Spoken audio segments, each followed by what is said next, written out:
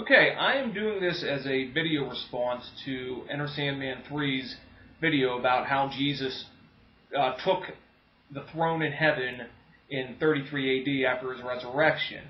And may I say, bravo, Mike. You've done a tremendous amount of homework with all of that, and I pray that it gives JWs out there something to think about.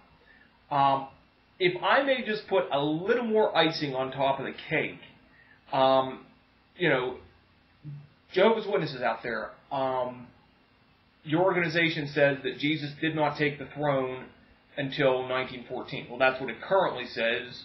In the past, it has said that he took it in 33 AD, as Mike's video did a fine job in showing. Here's my question about this interpretation of Ephesians 1:20 through 22. And for those of you who are insisting that, no, it doesn't mean that this is Jesus taking the throne as king. And I posed this question to, I believe it was Ivan Defending Truth on the channel, and I just wanted to put it out there for everybody to think about. How do you think Ignatius of Antioch in 106 AD would have understood that passage? In fact, let me go even earlier. How do you think Clement of Rome in 95 AD would have understood that passage? Or how about Tertullian in 200? Or Cyprian of Carthage in 250? Or how do you think Venerable Bede in 710 AD would have understood that?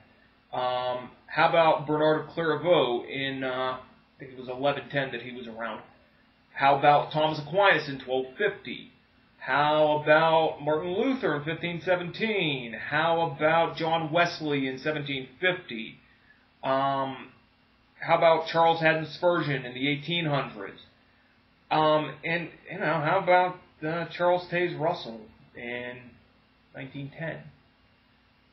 At the end of the day, what the Watchtower is doing, they're overturning 1950 years or so of the understanding of Ephesians 1:20 through 22 as being, this is when Jesus Christ took the throne, basically telling everybody in Christian history, no, you're wrong. He didn't take the throne then. That means something else.